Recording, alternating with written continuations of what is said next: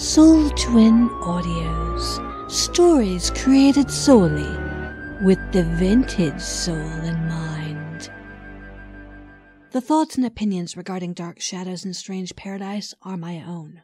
While I might express a dislike for a certain segment from either soap, you will not hear me bashing any actor on either series or completely trashing any of the storylines. My aim is to be as respectful and professional as possible, as I know fans can get very personal about their favorites. Please keep this in mind if you leave a comment on YouTube or any of the other platforms for this podcast.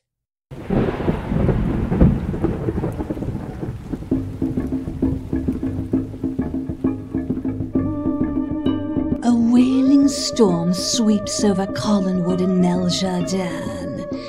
Two cursed dwellings about to plunge further into darkness as one man emerges from his tomb with evil intentions, while another makes a Faustian bargain to be reunited with his love, releasing a dark entity guaranteed to invoke terror by those who come across his path.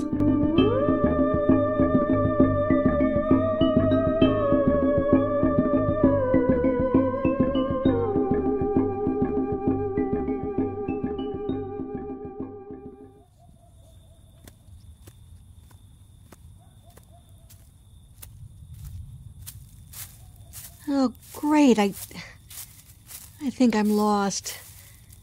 But wait, looks like there's somebody in there. Maybe he can...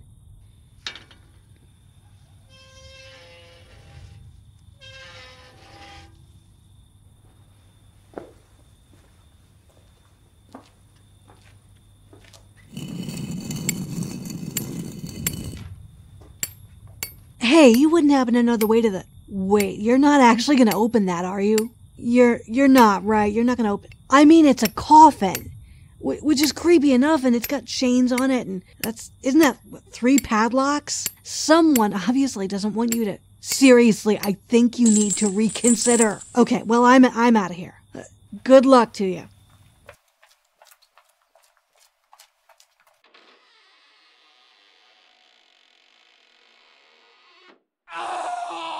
I knew he wouldn't listen to me.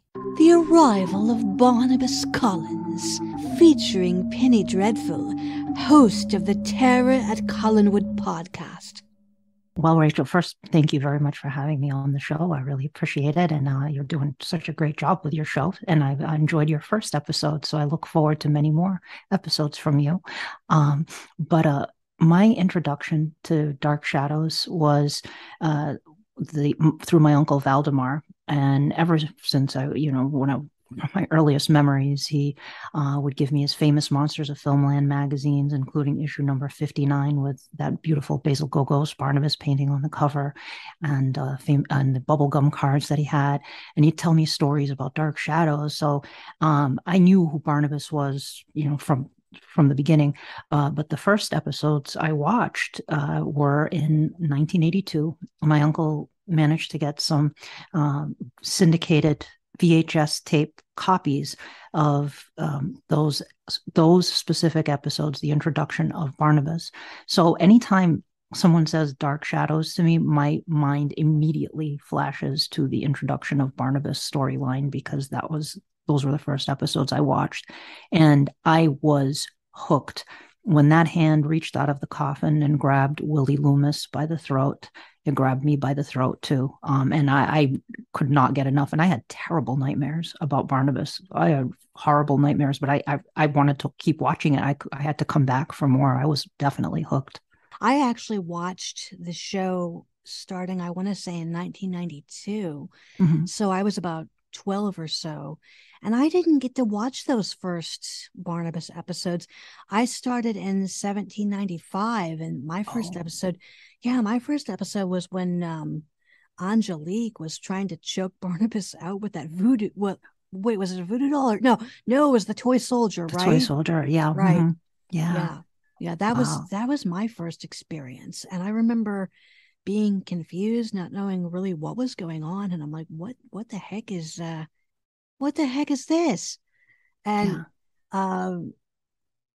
so that was kind of my first experience. And then I had mentioned it to my mom's partner that I started watching this weird show called Dark Shadows. And she's like, "Oh, that's the show with Barnabas Collins. It's like every other soap opera, but every once in a while Barnabas will bite somebody."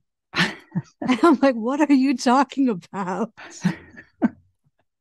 So it's interesting because I mean, you start with Barnabas. He gets released from the coffin and he's completely evil, or rather, he appears to be evil, and yet he's still like that charismatic guy.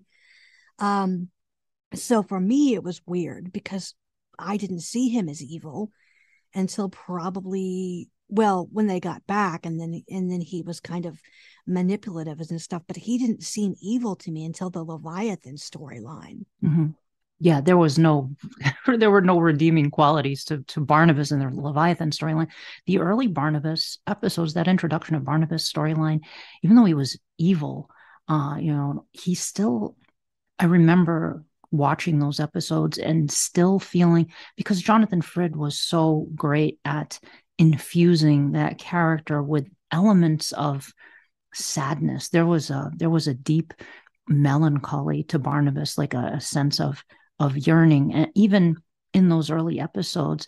And you start to see it even more when Sarah shows up and she's appearing to everyone except for Barnabas Collins. And I remember feeling, even though I was scared of Barnabas and thought he was horrible, he all a monster, but he also, there was a sense of underneath that, a little bit of a hint of a conscience, or a yearning for his humanity.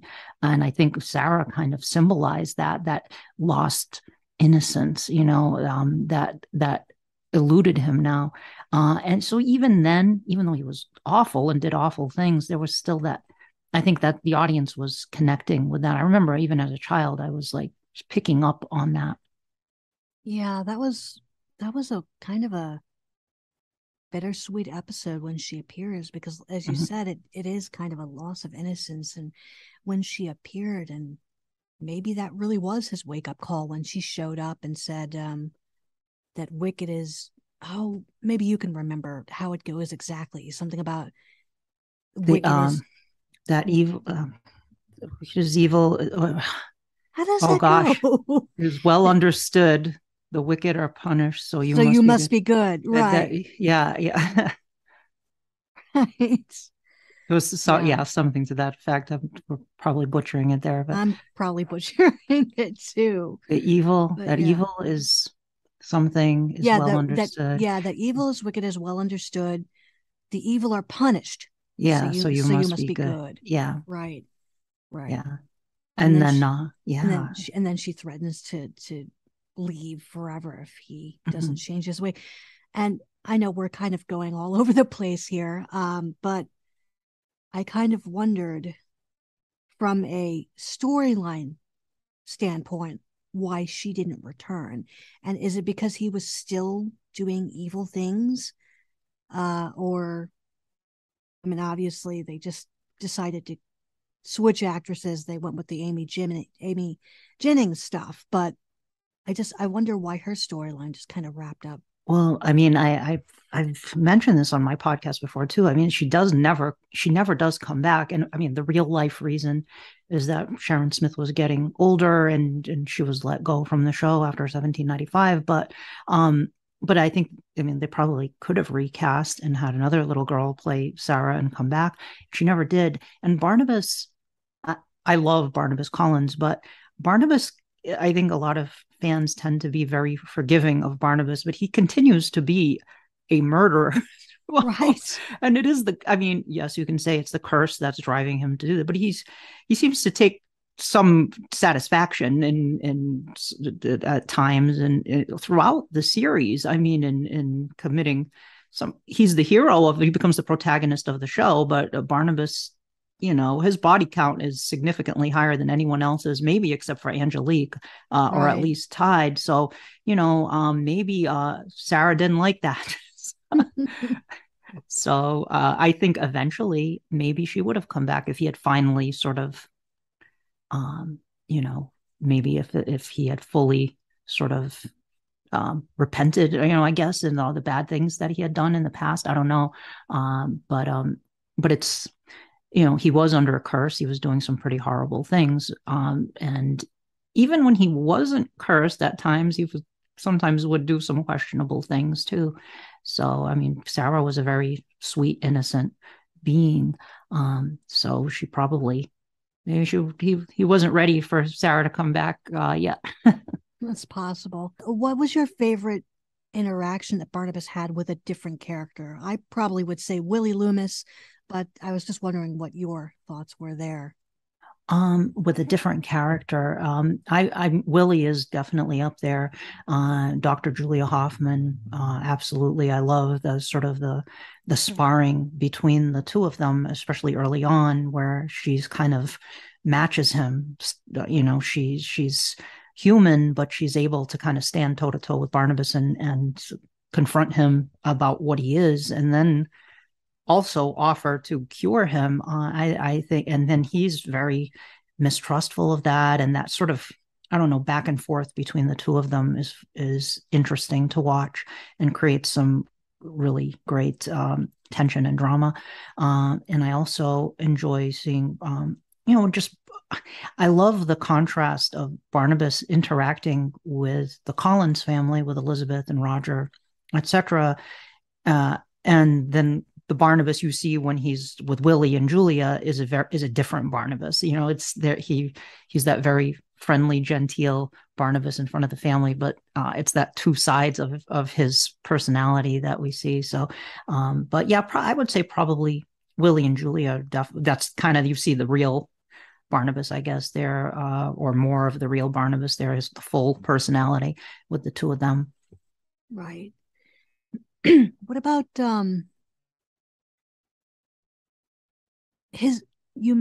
we mentioned his body count earlier. Which victim of Barnabas do you think is the one you really didn't want to see die? I mean, I guess one could argue that he was responsible for various deaths, even if he didn't actually bite that person. Yeah. Like indirectly. Like, I mean, I would venture to say that he was indirectly, in a small way, responsible for Rachel Drummond's death, because he turned Dirk into a vampire, basically. Agreed. Yeah. It was indirectly responsible for it, for sure.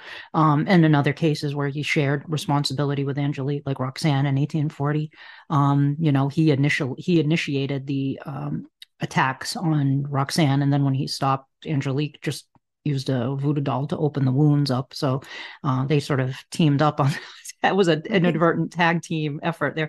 But the one I'm the most that made me the saddest was for sure Carl Collins. I really thought, Carl could be obnoxious, but he was sweet. He was just a immature prankster member of the Collins family. He was kind of, everyone else was so, Judith and Edward were very stuffy and formal. And of course, Quentin was the rogue, but Carl was just this goofball character. And then he finally, found the love of his life with Pansy Faye, and she's murdered.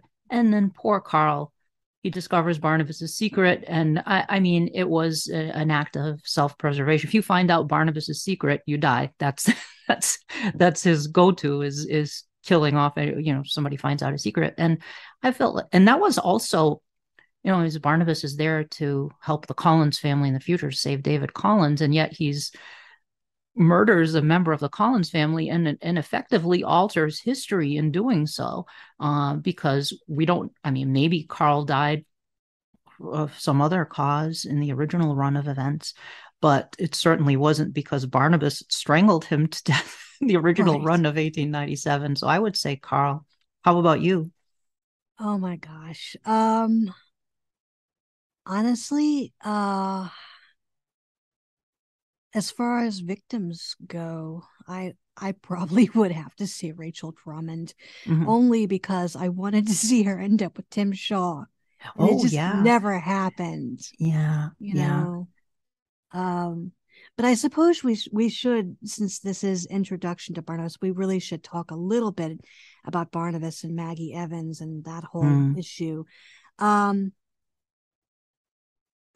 thought it was interesting that Maggie was supposed to be the reincarnation of Josette when they started off with Victoria as the reincarnation, or at least in the 1991 series. But I mean, what was your opinion? I mean, what are your thoughts when the whole kidnapping of Maggie Evans took place? And I mean, he really did become this evil, mustache twirling kind of a villain for a while. It was it's a terrifying sequence. I mean, this is classic vampire movie material. I mean, was a very horrific thing that Barnabas did, and it's awful what he did. There is no forgiving that. I think. I mean, he was obsessed with Josette, and he saw Josette and Maggie Evans, which was an interesting twist because you would think they would go with Victoria Winters. But a fan who listens to my podcast wrote in and suggested that he thought that it was going to be like Vicky was going to be the Mina Harker, and that Maggie was going to be the Lucy, and he thought that Maggie would eventually have been turned into a vampire. I don't know if that's the case, if that's what the writers had planned, but it was certainly an unexpected thing and a great way to work in Maggie's character into the storyline and make her a more prominent character in the storyline. Although then Vicky kind of gets a little bit sidelined when that's going on. And then she becomes the next focus for Barnabas. But it's terrible what Barnabas did to Maggie Evans. And one of the greatest sequences in the show is later on in 1968. Maggie remembers what Barnabas did to her. And I thought that was a very compelling storyline. It would have been great to see her confront Barnabas too about that. That's a very monstrous thing that Barnabas did. And again, like I said, a lot of fans are forgiving of Barnabas because you see his origin story and you do see that he was not a monster. He was actually a pretty nice guy for the most part, for the most part. The anti-hero. Yeah, yes. And he does become the anti-hero of the show. But what he did there was terrifying, especially when Maggie escapes, and there's the entire scene where Barnabas is following her through these catacombs underneath the old house. It's right out of a Universal horror movie. It's really scary stuff, but great and very captivating. He's a vampire. Of course he's scary. You don't want to ever nerf the vampire.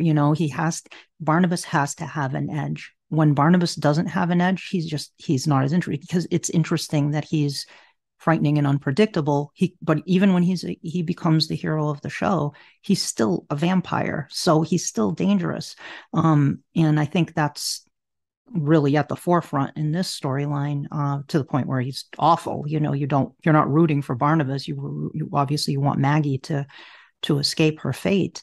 And this is where we start to love Willie too, because Willie sees what kind of a monster he's dealing with here and that he's in his thrall. And Willie wants to help Maggie, but he can't. He's in Barnabas's thrall.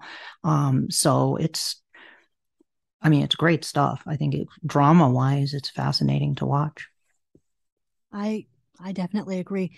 In fact, I think, and I could be wrong about this, but I think Big Finish explored Maggie confronting Barnabas, at least in one of the Kingdom of the Dead. It was in Kingdom of the Dead. She confronts Barnabas in that, and Willie too, both of them. And it was great. That was a really, Kingdom of the Dead is probably one of my favorite of the Big Finish. It's like a box set with David Warner was in it and stuff. It was great. I'm gonna have to re-listen to that. I know I've listened to all of that, but there's a bunch of them I haven't heard, and there's so many. Definitely have to do a re-listen of that. Oh gosh, we could just talk here all day. No, I want to ask you a question. Sure. If you don't mind, did you discover Dark Shadows first or Strange Paradise first? Because everybody I know has, that has watched Strange Paradise or it's knew of Dark Shadows first and then found Strange Paradise. Was it the other way around with you, or? No, that's actually true. Okay. I did find out about Dark Shadows first, just Mhm. by accident. I'll never forget it. I was just flipping channels and came across the Sci-Fi Channel. It was a snow day. I think I was in 7th grade, and there it was, Angelique with the toy soldier. Yeah. Yeah. And what about Strange Paradise? Strange Paradise. Um, I'm trying to remember how I discovered it. Actually, I know it was some footnote in a Dark Shadows book. Mm-hmm. I think I just stumbled upon it one day, or maybe I did actively look for it because it was in a footnote and I wanted to hear more about it. Mm-hmm. So I think that's probably what happened. I actively looked for it. I see. So my uncle, the Uncle Valdemar, who was a huge monster kid and introduced me to Dark Shadows and all the sort of the classic horror films. He knew about Strange Paradise too. He had somehow seen it at some point, and back then. And he said, "Oh, there's another show, Strange Paradise, that's like Dark Shadows, like a Canadian Dark Shadows." I said, "Really?" And at that time, it wasn't on anywhere, so I couldn't really find it. But Steve, actually, it was Steve Shutt, who you had as a guest, the wonderful Mm-hmm. Steve Shutt. He's wonderful. Oh, he is. Yeah. Years ago, he gave me a VHS tape. I remember I met up with my late husband and I went up to Salem and met Steve, and he gave me a tape that of Strange Paradise episodes. So it was like a chunk of episodes. So I finally got to watch Strange Paradise, which was really, I love Raxel. She was my favorite. Oh, she is the best. So yeah, I really enjoyed the ones that I saw. But yeah, so yeah, that was one that it's like kind of eluded me too. Like I knew it existed, but I didn't have access to it. After you watched 1795 and you went back and watched the early Barnabas episodes, that must have been very jarring for you, huh? Like It to see. was. But I didn't get to see them until I started collecting the DVDs. Mm-hmm. I had collected all of the DVDs and then I gave all of them away to somebody, and then I got the coffin set, which was Yeah. absolutely amazing because I mean, Yeah. you've got all of that great extra content along with the interviews at the end of Yeah. each volume.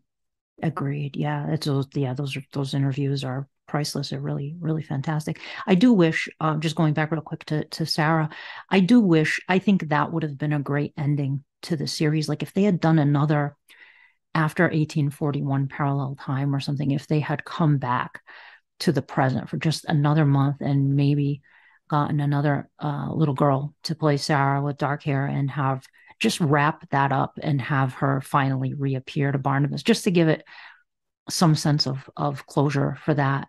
And maybe bring back Vicky with her too, because Vicky was Right. the lead of the show. As you mentioned in your first episode, Vicky was the lead of the show. Of course, Alexandra Moltke left the show, and they did a couple of recastings with her, with Betsy Durkin and Carolyn Groves, but we never really get any closure on Victoria Winters too, which is probably the biggest dangling plot line in the series. Is that Victoria Winters never gets, we never find out about her parentage or any of that. And that would have been nice to have. But if they tried to get Alexandra to come back, but she wanted to play a villain. She wouldn't, a villain or a vampire or something. She wanted to do something more fun, which I don't blame her for. I don't blame her either. Yeah. Maybe they could have done like a parallel time Victoria Winters, who was a vampire or something. But anyway, yeah. So, I mean, it does get, once Maggie escapes and they introduce Dr. Hoffman and she's, figures out Barnabas is a vampire. I mean, I think that storyline, it's unfortunate. A lot. I've tried to introduce friends of mine to Dark Shadows years ago, to try to introduce them to that storyline first. And it's a slow burn at first because you also have the Jason McGuire blackmail storyline going on at the same time concurrently. So, and it's, the pacing by today's standards, unfortunately, they were finding it slow. So now I just have them watch 1897 as a starting point.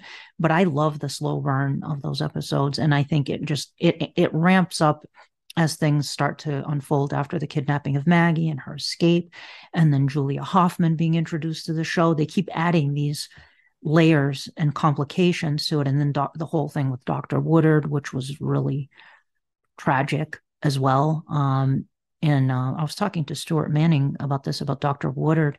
And I think if Robert Geringer had stayed on the show and Peter Turgeon had not taken his place, I think the fans would have been, I don't know if they would have been as forgiving of Barnabas and Julia, because Robert Geringer was a very likable actor, and he was pretty well established already as Dr. Woodard, whereas Peter Turgeon was a recast. He was a new actor in the show, and maybe not as lovable, I guess, as Robert Geringer. Although I remember I was very horrified by that. I was stunned. Like my mouth fell open. When I was a kid, when I first saw that. I still get chills thinking about that. And Barnabas, him pointing and saying Sarah. And then Barnabas was furious, when he tried to use Sarah as a distraction to escape. And Barnabas says that line, loathsome I am and evil. You can mock me for that, but leave my pain alone. And then he just jabs him with that needle. It was such a vicious murder, But I think if that had been Robert Geringer, I don't know how. I think fans would have been really upset about that. But it was great television. I mean, it was just a great. It was interesting and terrifying, and I think Dark Shadows does draw as from Gothic literature, and it did go more from Gothic romance into Gothic horror, or Gothic terror, I guess. But there's for a kid to watch that. I was scared watching that stuff and having nightmares. Looking back on it, it was a really scary storyline, actually. So yeah, there's some really interesting stuff happening there. But we again, and of course Barnabas going setting his sights on David too, because of Sarah befriending David. That was that was scary too, because now the vampire is wants to kill the child. It was horrifying, it was really scary stuff. But I really I do love that storyline a lot. And again, kind of focusing on the scary stuff Barnabas did, but we do get those pangs of sadness, and especially when he starts to focus on Vicky as the next Josette, and he can't bring himself to bite Vicky. He doesn't want to harm Vicky because he actually genuinely does care about Vicky. I don't think he didn't have any feelings for Maggie. She just looked just like Josette, but he saw Vicky more as the purity that he saw in Josette. He saw that in Vicky as well somehow, and he couldn't bring himself to bite Vicky, at least not till we come back from 1795. So I thought you get these hints, that Barnabas there's a humanity there that Jonathan Frid and the writers were infusing, and it wasn't just the marauding vampire that Dan Curtis probably would have preferred, but the audience was connecting with those glimpses of conscience that we started to see with Barnabas. So I think it's a really captivating storyline, and it's the storyline that catapulted Dark Shadows into pop culture history. I mean, that introduction of Barnabas Collins is what saved Dark Shadows. Although the ratings did start going back up with Laura. The Laura storyline was very good too. But we put a recognizable archetype like a vampire on daytime television, which has never been done before. It's just, people were all the monster kids. We have to remember too, the monster craze was going on at this time too in the 60s, which I think doesn't get talked about enough too in terms of the popularity of Dark Shadows. This was coming off the Aurora model kits and the shock theater, package of the horror host showing Universal horror films on television. There were, famous monsters of Filmland. All of this stuff was in the zeitgeist at the time, and Dark Shadows hit at the epicenter of that. Like, it just really, all those monster kids that love spooky stuff were running home from school to watch Dark Shadows because there were vampires and werewolves and ghosts and witches on TV. I'm surprised that doesn't get brought up enough in articles about why Dark Shadows became a hit with kids, because that was going on at that time as well. Yeah, that makes sense. Like with the Addams Family and the Munsters. Mm-hmm. Yes, exactly. The Addams Family and the Munsters too. Yep. That Dark Shadows came right as those ended. Those ran from 64 to 66.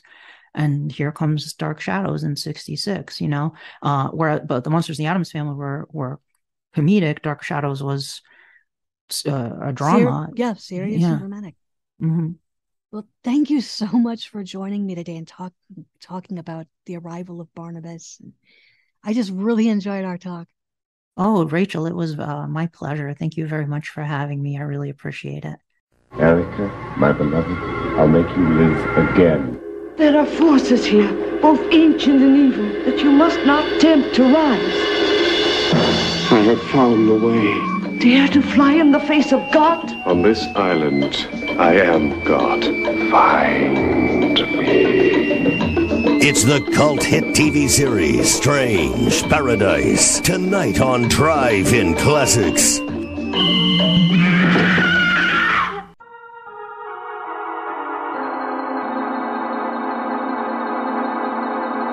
The Possession of Jean-Paul Desmond, a discussion of Strange Paradise with Stephen Schutt.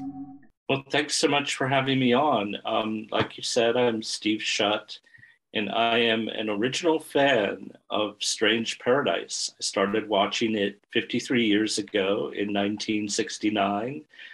Golly, I feel like a dinosaur saying that.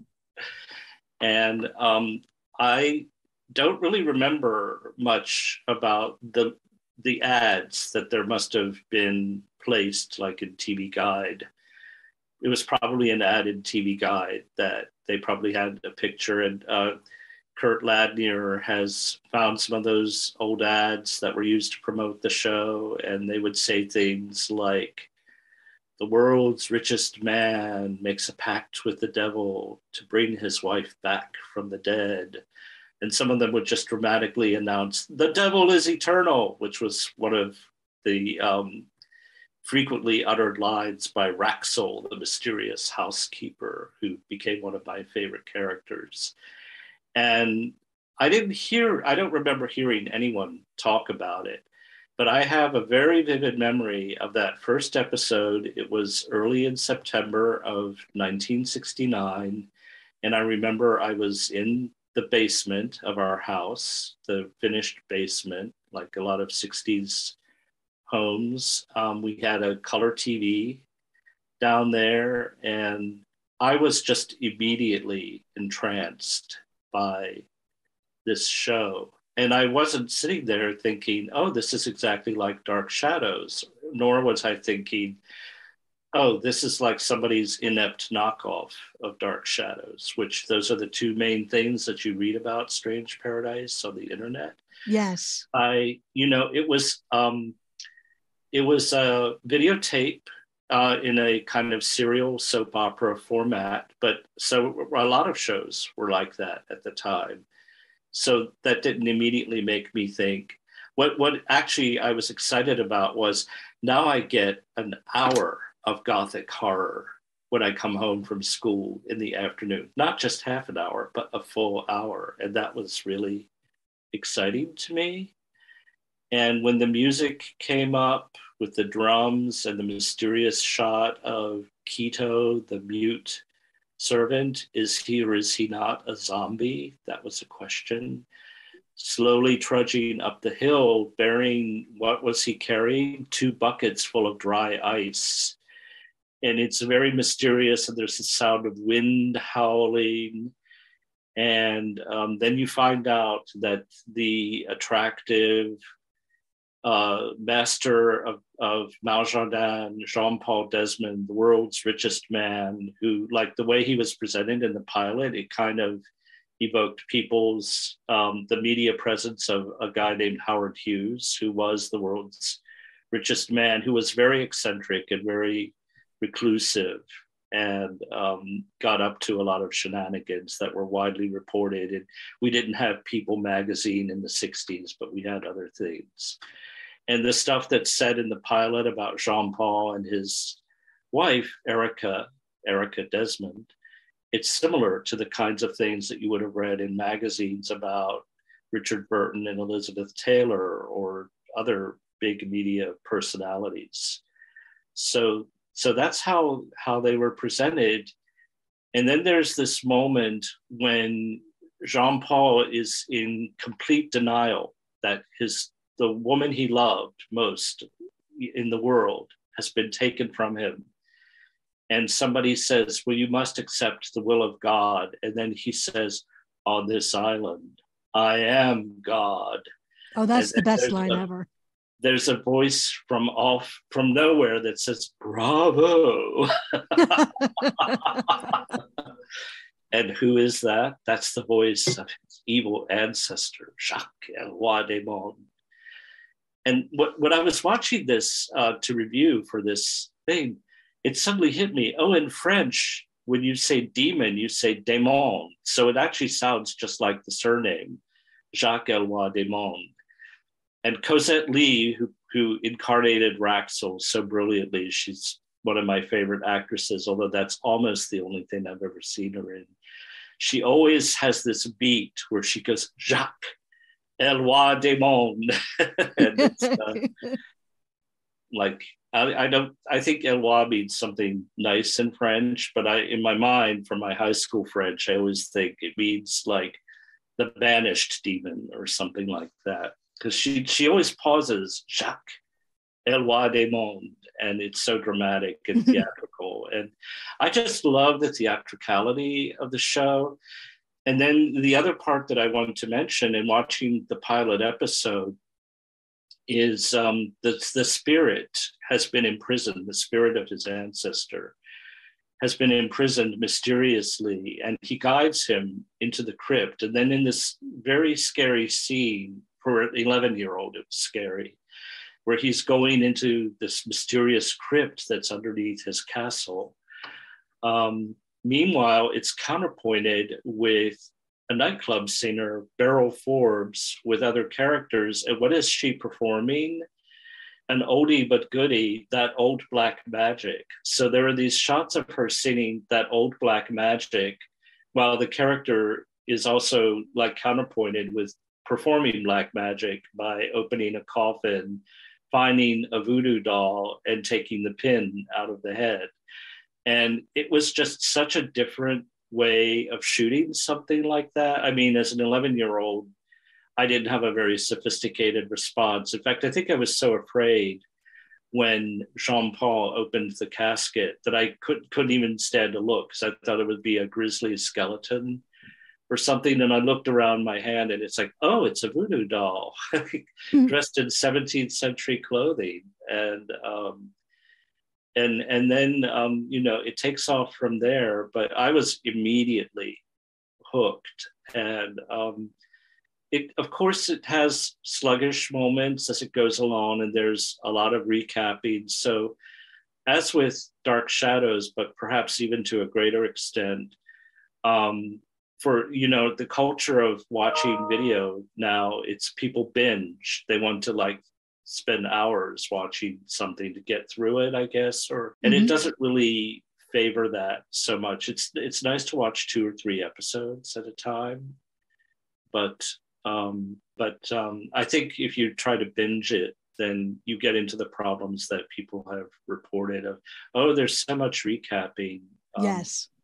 But so that was how I got into the show. And then the mysterious part of it is that when it went off, when the end of the Maljardin, so there's the 3 main arcs that each last 13 weeks. There's the Maljardin arc, It's named for the setting, the castle of Maljardin, which means Garden of Evil. We mustn't forget that. Then the Desmond Hall #1 arc and the Desmond Hall #2 arc. And then that's the end of the show. So it's only 195 episodes, not over 1,200 episodes like Dark Shadows. But usually people get bogged down in the early Maljardin arc because there's a lot of recapping. And Kurt Ladnier, whose blog is such a wonderful resource, has done a lot of research and found out that the writer, all of Dark Shadows, all of Strange Paradise at the beginning was being written by one person, just like Dark Shadows was being written by Art Wallace at the beginning. At the beginning of Strange Paradise, it was all being written by Ian Martin. And he had carefully set up and thought through this storyline that was going to involve flashbacks to the 1680s. And then after about 20 episodes, the powers that be who ran the show told him, no, we can't do any more of these flashbacks. And so the plan was for each of the characters to turn out to be the reincarnation of somebody from the 1680s. And then he wasn't allowed to do that storyline. So he had to scramble and come up with replacement story. And it was a lot of pressure. So I think that explains part of how the early storyline stalled for a while. And then it picked up when he started working on the seance storyline. So that is an element that Dark Shadows and Strange Paradise share. There's a lot of seances. The spirit, obviously, of Jacques-Éloi de Monts has been around for 300 years. Mm-hmm. Why is he now just picking this moment when Jean-Paul's wife died to come and possess Jean-Paul and mess with him and everything? Why did he pick that moment? Why didn't he pick an earlier time? It's just something that I had on my mind. That's a really good question. And I think it was that Jean-Paul may have been the first person who denied God in the presence of the portrait of Jacques-Éloi de Monts. In The Portrait of Dorian Gray by Oscar Wilde, there's a moment where Dorian, in complete innocence, says, "What if I could be young forever?" And somehow that's also a moment of fate. I think the theme of fate is very important in Strange Paradise. And it's, as our friend Danielle would say in her Terror of Collinwood podcast, it's an element in many Gothic narratives, Gothic horror, Gothic suspense, the idea of fate. And it seems it's implied that Jean-Paul, his wife, Erica, and her sister, Alison, Dr. Alison Carr, are all reincarnations of people who lived on Maljardin in the 1680s. And somehow through the web of fate, in many cultures, there's the idea of fate being woven by these goddesses who are quite impersonal and don't really care about humans, but they're weaving this web of fate. And it seems like there's an element of fate in all these different people. And then Holly and her mother, the ingenue character Holly, and her mother, the who's kind of the BITCH character on Yes. Really Strange Paradise, beautifully played by Paisley Maxwell, by the way. She apparently was a really lovely, kind person in real life, but she plays a cold, conceited, rather heartless individual on the show. And there are also reincarnations of people who we would have found out more about if the producers hadn't decided, oh, we don't have the budget to do all these flashbacks. So I think that we all have free will, but at that moment in his despair, his grief at losing his wife, Jean-Paul denied God. And so that opened this space for that spirit. But it's obvious from what Jacques says to Jean-Paul that he's been able to witness certain things and possibly even to know things about what's going on in Jean-Paul's mind. And it's kind of creepy. So basically, he was lying dormant, waiting for that perfect moment. And obviously, Raxel, who we won't get too much into her today, she was basically keeping watch, keeping watch over Jean-Paul and making sure that Jacques stayed in his lane. Yes, that's a good way of putting it. The next thing that happened, which we're not going to really go into much now, is after episode 44, the original writer, Ian Martin, was dismissed. And Bob Costello, who had been the producer on Dark Shadows, but had left in 1969 due to what would now be called creative differences with Dan Curtis, came in to become the producer of Strange Paradise. And unusually, we actually have a newspaper interview where Bob Costello talks about his perceptions of what's going wrong with Strange Paradise, because a number of the Metro Media affiliates in the US that had been carrying it had dropped it. And he says, well, it's been this voodoo theme up till now, and we're going to make it heavy occult with witches. And he mentions ESP, which isn't really that big a theme, except for people having psychic flashes sometimes. And he didn't even stay the producer of Strange Paradise until the end of the show. I think eventually there were it might have been budgetary problems, I don't know, but he did leave before the end. Mm-hmm. And but when he comes in, then it does become a little bit more like Dark Shadows, because they start doing the initial voiceovers, for one thing, that they don't do until episode 45. It starts with Bob Costello. So then you feel like you're watching something that's more like Dark Shadows, because it starts out with the ominous voiceover, and even the language of the voiceovers seems to echo the language of Dark Shadows, in this brooding island of evil or garden of evil, what new horror awaits, that kind of thing. And I actually enjoy when the voiceovers start, and then after he leaves, they stop again. It's very ironic. It starts out all being written by the same person with no voiceovers at the beginning. And at the end, it's again all being written by the same person, except the writer who's writing it at the end isn't nearly as sophisticated or talented. He did grow into becoming an very important writer for soap operas. It's a guy named Harding LeMay. But the final episodes are all written by him. The plotting was probably done by somebody else. My theory is Ron Sproat, who was one of the Dark Shadows writers, who was brought in by Bob Costello. And it's kind of interesting. Actually, people online always talk about how Strange Paradise is somehow a knockoff of Dark Shadows, but actually the Dark Shadows writers, some of them seem to have been watching Strange Paradise, because one of the things that they do at the very beginning for the demonic possession is when Jean-Paul is possessed, he wears this big knuckle duster ring. And that's a cue to the audience that actually none of the characters comment on, like, oh, Jean-Paul, suddenly you're wearing this enormous ring that you weren't wearing 30 seconds ago. Yeah. But it's always prominently shown to the viewer that, and I mean, they don't really need to do that, because Colin Fox just changes physically to such an incredible degree when he's being possessed. He's playing the possessed Jean-Paul, being possessed by Jacques Desmond.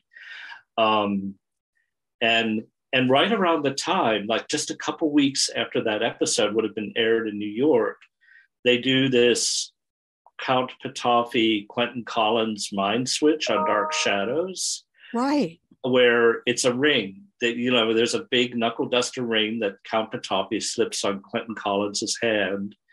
And that's the beginning of the mind switch. The ring is enchanted, and the Count uses it to transfer his consciousness into Quentin's body.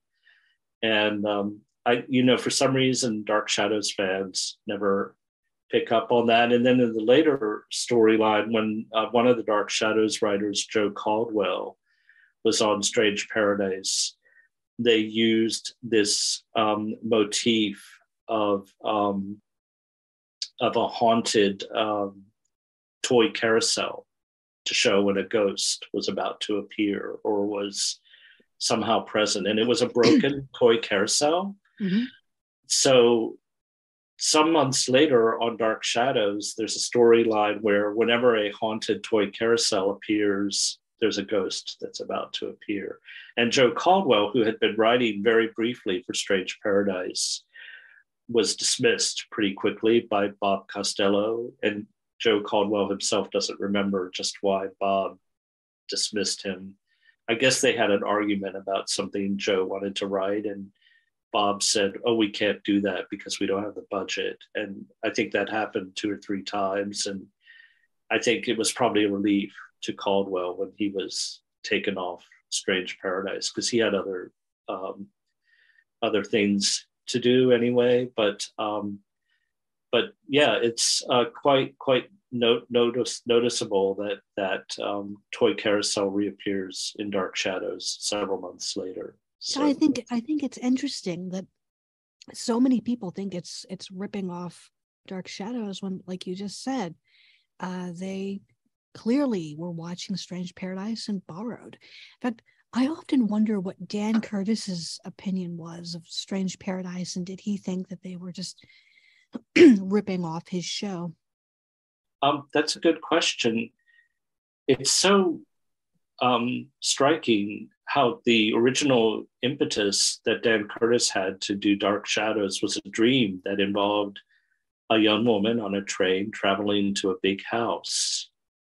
And so Dark Shadows was originally the story of Victoria Winters. Mm-hmm. And that's why I'm very excited that you're writing the origin story for Victoria Winters, because her story was the seed that grew into Dark Shadows.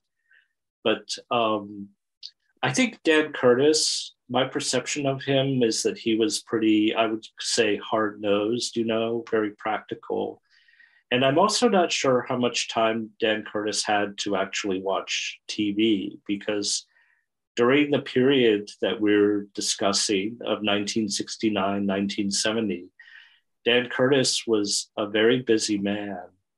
And there were times when he was in the producer's office at Dark Shadows. And when he was there, he was actually the head writer. This has never been actually stated as such, but Dan took on himself the task of directing how the plot lines were going to go, which is the job of the head writer. I think Sam Hall sometimes described himself as, in interviews, as the head writer of Dark Shadows, but that really wasn't his job title. And so I don't really know how much time Dan had to watch Strange Paradise. He might have watched an episode or two, but one can only speculate what he would have thought. Right. And for all we know, he actually had his writers watching Strange Paradise to get those ideas.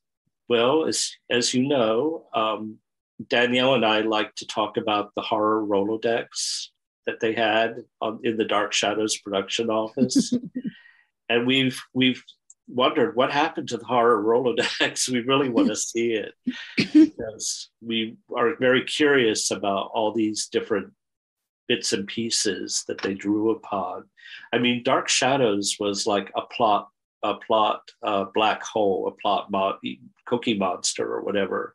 They just were always, like in 1968, you can really see at some point they're really struggling to come up with more plot for Dark Shadows. That the summer of 1968 storyline, it's like throw everything but the kitchen sink into Dark Shadows, right? No matter how ridiculous. And that's why, even though I love the 1968 storyline, because that was the storyline that I first was watching as a viewer, the writing, when I look at it now, the writing is sometimes so inconsistent for the characters. I think in Strange Paradise, the writing for the characters tended to be more consistent, because the plotting maybe the plotting got crazy sometimes, but it just seems like there was more consistency. Except then, later on Strange Paradise, they retcon to the point where it makes a complete nonsense of the earlier storyline. The final 13 weeks, the retconning gets so ridiculous that you just have to lie back and let it wash over you. You can't say, wait, that doesn't, like when they bring back the ghost of Jacques. Yes, I was just thinking the retconning is just not good. It's like, what about everything that took place before? Mm-hmm. I really wish Ian Martin could have stayed on, because he had a lot of great ideas that just were not incorporated. Who knows what he was going to do with Jacques and how that would have been. I think at one point, I know we're kind of diving into other things that we weren't really going to touch on today, but in one of the episodes, and this actually was after Ian left the show, but they mentioned this clock. I think it was, I want to say like episode 61 or 60, pardon me, 62 or 63, where Erica and Jacques are having a conversation, and she asks Jacques, so what happens with Jean-Paul when you take over his body? And Jacques responds with, it's similar to the clock at, now it was then Fort Desmond instead of Desmond Hall. He's like stuck in suspended animation in this clock, just like not moving. And it's like, now that's an interesting idea that I wish they would have just done more with, rather than just gloss over it. Yes. I have ideas. I mean, not only am I working on the cursed dwellings that's going to address the Victoria's origin story, but when I do Strange Paradise Reborn, which I've worked on a little bit, that clock is going to be part of it. Oh, that sounds exciting. I love that reference to that clock. And later on, it reminded me of a clock in a story by H.P. Lovecraft called Through the Gates of the Silver Key, which I wondered if whoever wrote that episode had read that story, because there's a very strange clock in that story that's a portal to another world dimension. And I mean, there have been magic clocks in other stories as well. So I think it's such a cool idea. And I'm excited that you're going to work on Strange Paradise Reborn. Yes. Yeah. I actually had worked on that years ago. I had 3 episodes of that. But I've decided that I'm going to take Strange Paradise and tweak it and do like a continuation / reboot in a way. I'm starting over, because I was thinking about taking all of the episodes and just turning them, creating them as audio dramas. But then I thought, no, some things just aren't going to work. So I want to take these ideas and just start from the beginning, because then that way people don't necessarily have to start watching the original episodes to understand what I'm talking about. Going back to Jacques and Jean-Paul and the possession thing, because I know that that's kind of our topic for today. I don't think they bring this up in the series, at least not episodes 1 through 44, unless I'm just not remembering. What caused Jacques to become so evil? I mean, they touched on at one point, and I can't remember what episode this was, but he's talking to Allison, possessing Jean-Paul, and he's talking to Allison, Erica's sister, and he's telling her this story about how his wife died. Yes. And actually in a similar way to like to the way Josette died. Yes. But do you think that was what led him into being so corrupted, or did they just they never really develop him in a way that could answer a lot of these questions? I mean, do they? They just kind of leave it up to the imagination of the audience. Right. Well, again, I think that Jacques' backstory was going to be fully fleshed out in the flashbacks to 1680. And then the producers said, no, we can't do these flashbacks anymore. And so that really cut Ian Martin's legs off from under him as a writer, because he had planned very carefully to reveal different elements of what had happened. That episode, it's episode 6, when they're on the sofa and Jacques is telling the story, his version of the story of how Huaco, his wife, died, that it was an accident, that the wind pushed her off the cliff. And when I was watching it again, it really made me wonder, was that really how it happened? But then Raxel, so the relationship between Raxel, who's over 300 years old, there's at least 2 characters in the story who are over 300 years old, Raxel and the Conjure Man, who's only in a couple of episodes. And initially, you don't know how they've lived so long. And it's in the Dorothy Daniels novels, and I think it's hinted at in a couple of the scripts, originally Raxel seems to have been the servant to the princess Huaco, who was an Inca princess or from some other Mesoamerican culture, who was taken by Jacques as his bride. And so there's obviously meant to be backstory where Raxel took revenge over the death of her mistress. And her perception was that he had killed Huaco. And then after Huaco's death, Jacques began putting the moves on her sister, Raua, whose reincarnation is Dr. Allison Carr. It gets very complicated. Mm-hmm. And all of that just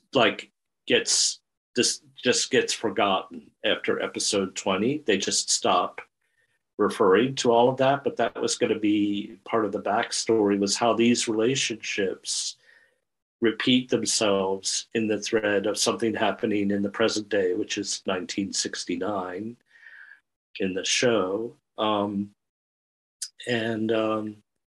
there's a lot of emotions. And then later on, they write more stuff to show how evil Jacques is. But the way that Colin Fox, who was just a genius at doing this, one of the assistant directors for the show, when I interviewed him in 2002, told me that Colin Fox had his own sense of continuity when he was working on the show. And he said he remembered they were about to start shooting the day's episode, and Colin said, "Oh no, I have to be wearing this ascot because that's what I was wearing when we stopped yesterday." So he kept track of things like that. And the way Colin plays Jacques, he's lecherous and he's sly and he loves talking about the devil. Like there's this hilarious scene where he's like, "Oh, she's falling into the clutches of the devil. That's little old me." On Dark Shadows, they would never have done something that sly and arch. It really has a very different flavor to it. But I definitely feel Jacques is a more ambiguous or ambivalent character than the promos, and Raxel, of course, is always like, "You devil from hell." And I mean, yeah. Well, that's in her eyes, because in her eyes, he killed her mistress. Did he really kill her? Was it an accident? When that happened, did that drive him insane because he had loved her so much? This would have unfolded in the narrative if it had been the way the writer planned it, but the producers decided, no, we're not going to do that. And then So there are these unanswered questions. So I think it's great that you want to do a reboot. Yeah, I basically I came up with the idea because of what we talked about earlier regarding the issue with the last 13 weeks. But that's a topic for another time. Mm-hmm. I don't want to. Raxel is a whole nother subject. We could talk about Raxel. It's dangerous to encourage me to talk about Raxel because in some ways she's my favorite character on the show. And because of my personal metaphysical beliefs, I'm very interested in the topic of Raxel's religion, and also the religion that she shares with Vanjie. And I just love how Ian Martin wrote all of that. It's really quite fascinating. Right. And yeah, that we could just even talk about that in an episode where we just talk about Raxel and her religion and how she uses her religion to address the situation of Jacques. Yes. Well, just name the time and place and I'll be there. Okay. Thank you so much for talking with me today about Strange Paradise, and I look forward to talking to you again. Yeah, this has been a lot of fun, and I wish you all the best with your projects.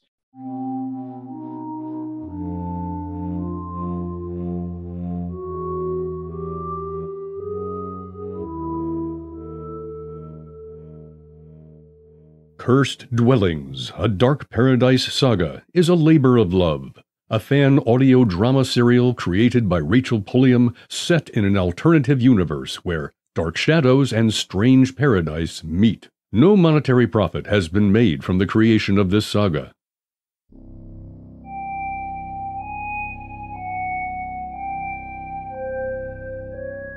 My name is Betty Hanscom, and tonight I return to the town I once called my home, Collinsport. There I will be embraced by family and surrounded by friends. Oh, there I will be safe from the past, free from the mistakes I made years ago, and ready to bury myself in a place where I hope not to be found, among the inhabitants of Collinwood.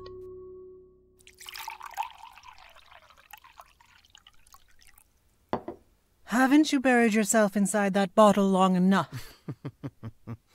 I can only think of a couple of occasions when society gives permission for a man to drown himself with liquor. A wedding or a funeral. And, considering how Mr. Stoddard is unlikely to propose to you any time soon, at least if he knows what's good for him. What does Paul have to do with any of this?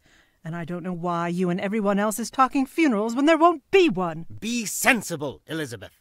We both heard Dr. Reeves' diagnosis. It's time to face reality. Our father is not long for this world.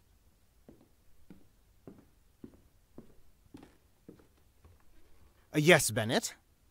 Is he still with us? He's asking for you. Liz, try to relax, and I'll be back down when I know No, sir. He's asking to see Miss Elizabeth. Thank you, Bennett. Thank you, Bennett. Of course he would choose you over me. Roger, why can't you be more responsible like your older sister? Oh, my Elizabeth will go off to do great things. She will become head of the household one day. Well, I'm afraid that day is approaching fast. I just wonder if you're really up for the task. What do you mean by that? That should be obvious. You don't want him to die because you don't want to be shackled to this house any more than I do. That isn't true, and you know it. We'll find out soon enough. Go on, Liz. Go ahead and see what the old man wants. I'll never understand how you can be so callous. Maybe you should ask him.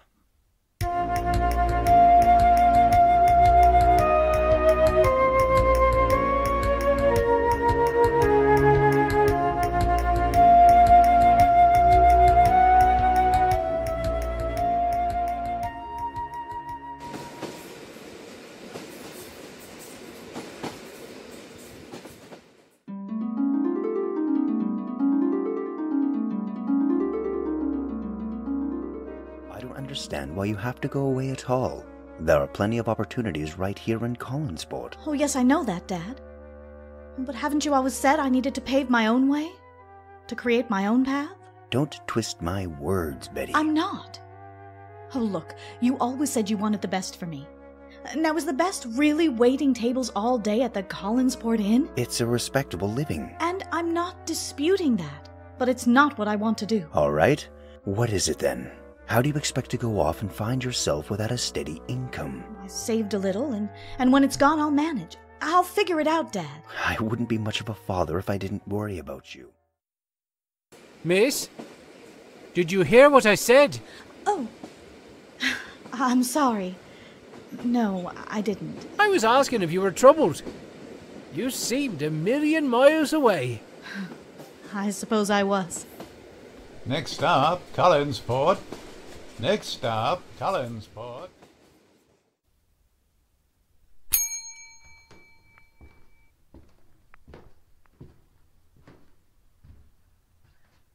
You folks needing a place to stay? We've got several vacancies here at the inn. You also might want to help yourself to our famous lobster rolls. They're not to be missed. And if that doesn't grab you, head down a few blocks to the Blue Whale. It's one of the most happening spots in town. We've got popular tunes in the juke, and the first class is on the house if you're new in town. Okay. You said we were going to Salubrious Falls. No, I said you may think it was like Salubrious Falls. Now, no more arguments.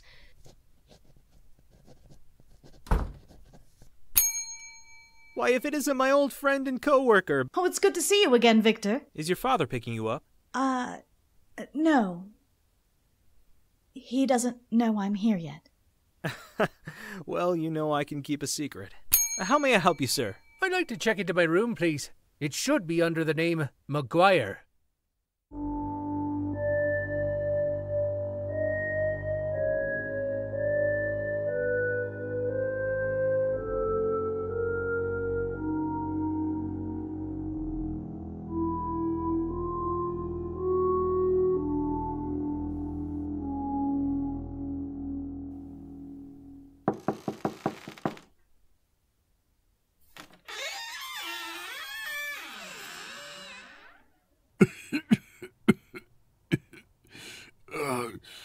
Elizabeth, is that you? I'm here, Father. Are you alone? He isn't with you? Roger, I left him downstairs. Good. What I have to say is for you alone. What is it? Long ago, on my grandmother's deathbed, my father was meant to hear a secret our family has kept for generations. Father, you're not going to die. Don't interrupt! But my grandmother Edith died before she could reveal to my father what the secret was.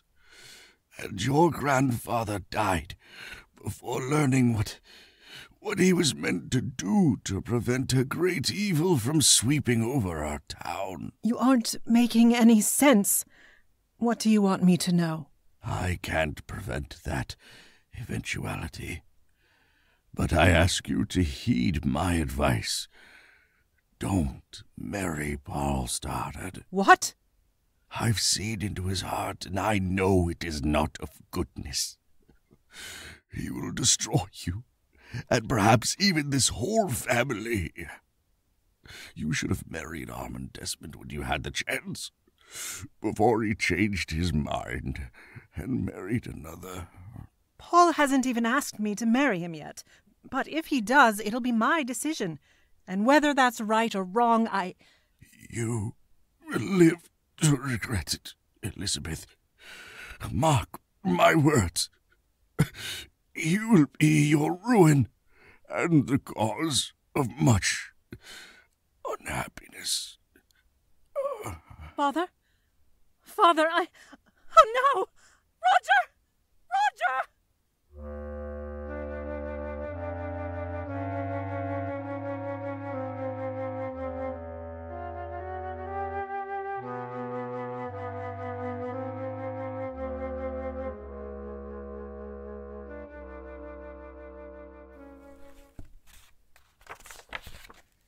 How about under Paul Stoddard? Best to try Collinwood if you want to speak with him. He's been living it up with his girl on the hill. Believe me, I will.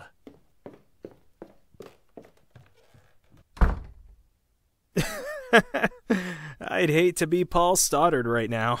I had no idea Elizabeth was going with anyone. Oh? Your father hasn't supplied you with the latest town gossip?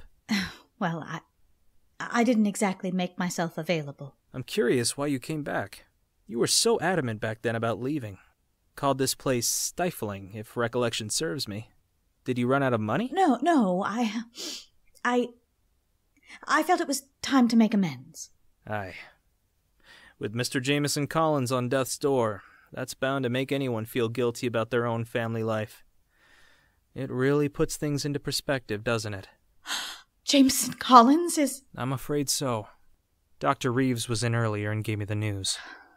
We'll have to catch up later. Hey, you don't want a room? No. I'll be staying at Collinwood.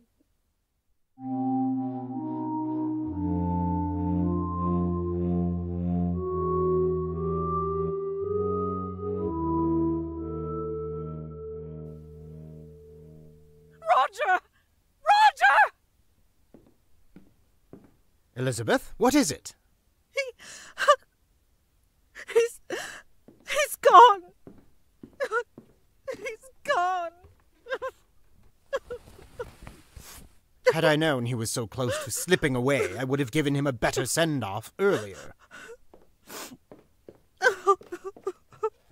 Oh, Mr. Jameson, it was such an honor to serve you. No need to stand on ceremony, Bennett. Please go downstairs and phone Dr. Reeves. Inform him of what happened. I imagine he'll want to come here straight away and confirm what we already know. On second thought, go and answer the door and send him up. Yes, sir.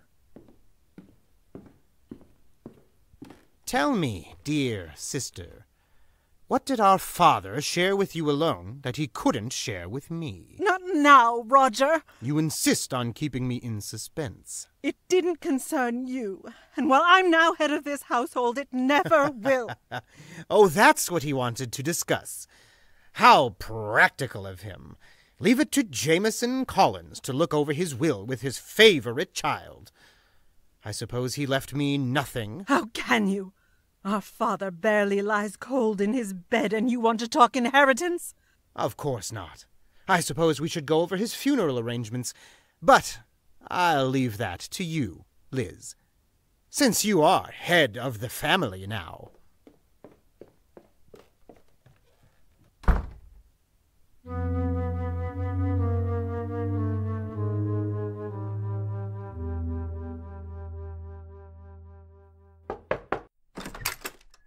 Betty? Dad? Dad, I've come home.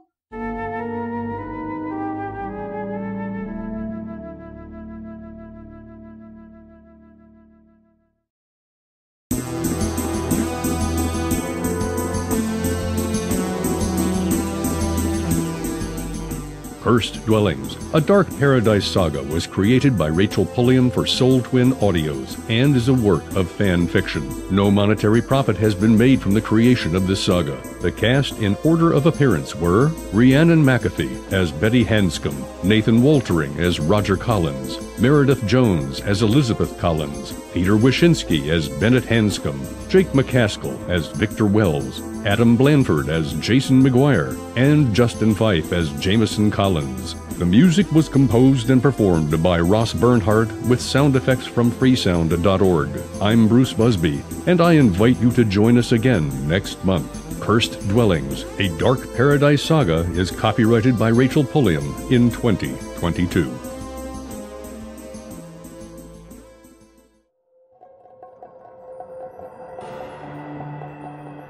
If you'd like to participate and discuss Dark Shadows or Strange Paradise in the next episode, please get in touch with me either on Facebook or Twitter at Soul Twin Audios.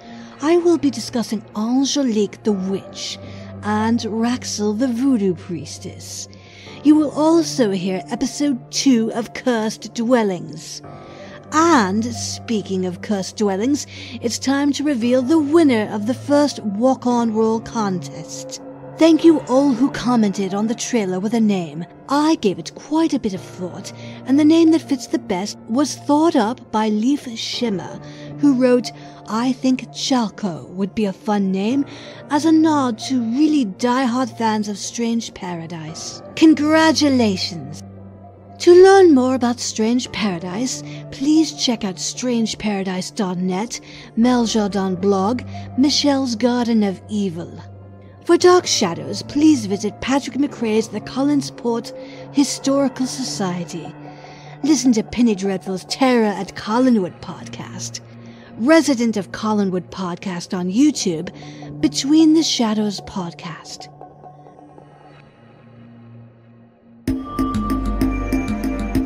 Dark Paradise is a Soul Twin Audios production hosted by Rachel Polium. Ross Bernhardt composed the music with some incidental music by Storyblocks. Sound effects were by freesound.org. Special thanks to Penny Dreadful and Stephen Schutt for sharing their intense knowledge of Dark Shadows and Strange Paradise with me. Dark Paradise is copyrighted by Soul Twin Audios by Rachel Polium in 2022.